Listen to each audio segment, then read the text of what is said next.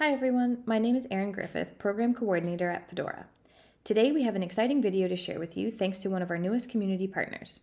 I'm joined by Quinn Hart, Digital Applications Manager at the UC Davis Library, who's going to give us a behind-the-scenes tour of how Fedora plays a part in one of their special collections. The UC Davis Library has worked with Calisphere to determine a simple and flexible method for delivering the metadata content of their digital collections to help generate a comprehensive index of library items. Rather than use a library-specific standard, UC Davis agreed on using existing SEO best practices as a primary method, but with some minor caveats. Quinn will explain how they do it. One of the things that we like to do at the UC Davis Library is highlight important objects within our special collections that we think are of interest to the public. Here's an example from a blog post about a few years ago about Maynard Amerine's birthday. Maynard Amerine was probably the most famous wine scientist that the U.S. has ever produced, one of Davis's own. And among other things, he actually kept track of most of the wine that he drank, saving their labels and putting notes about who he drank them with and what he thought was important about him. This is an interesting particular label.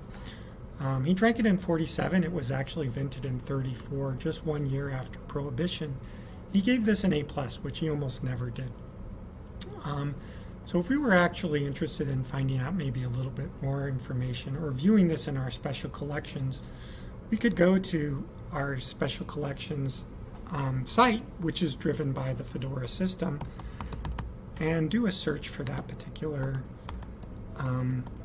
wine label. And here we can find there's a number of different items that match that. But the first one is that label that we were looking at first. And you can see our special collections page has an interface that's tuned directly for our audience, kind of a simplification of what you might see in the data itself. But we actually do make the Fedora links available because we think it's important to give anybody access to all of the underlying data that we use to create those pages as well. But we could also see, if we know to look in our special collections, we can find this label pretty easily. But it turns out that this label is available as well in Calisphere, which is a summary of all the digital information for the University of California. And via Calisphere, it actually makes its way to the Digital Public Library of America so that you can discover these individual labels. And we also see that it's available in other locations as well. So for example, if we were looking at Google's dataset search and search for wine labels, the entire collection with a little summary comes up. And again, it points back to the search interface that we have for that.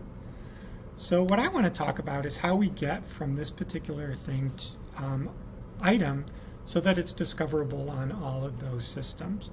And the way that we do that is by using the standard, the search engine optimization standard, which is developed to help search engines discover all of the individual items within a particular website. And in this case, it's our special collection website. So I want to go back and look at the Fedora representation of the metadata that we've collected for this particular label. And you can see here that we use a lot of schema.org definitions for the keywords, the licensing, the names, the publisher. Most of the information that we create is within schema.org. And one of the reasons that we do that is because that's the same schema that's used for the SEO systems. And so how search engine optimization works is that anybody who's interested in indexing our site, for example, Google or Bing or any of those, go to this particular sitemap file. The sitemap file identifies either directly individual items or, in our case, a set of sitemaps that are associated with our particular special collections.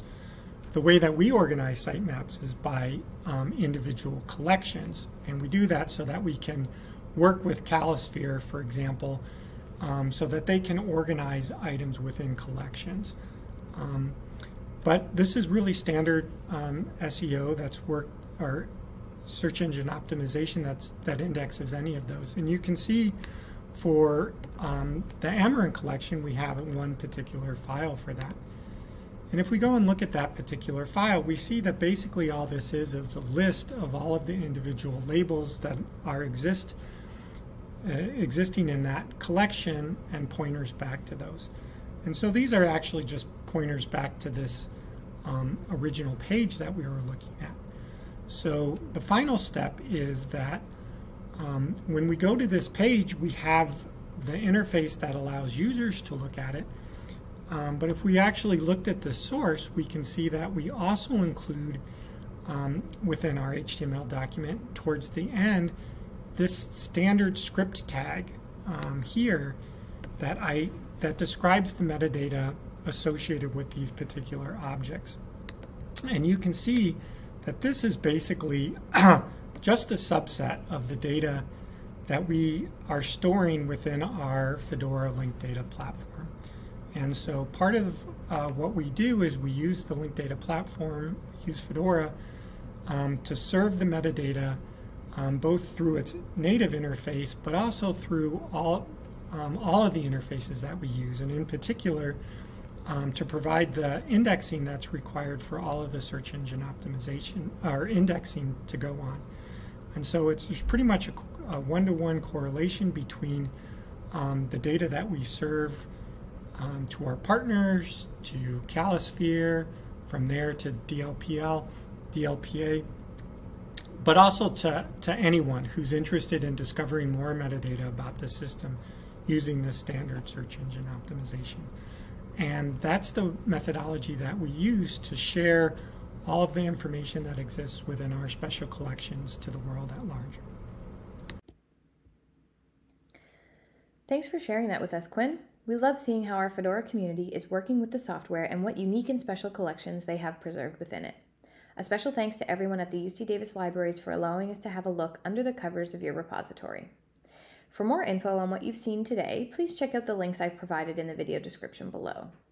As always, Fedora is an open source community-supported program funded entirely by our member organizations.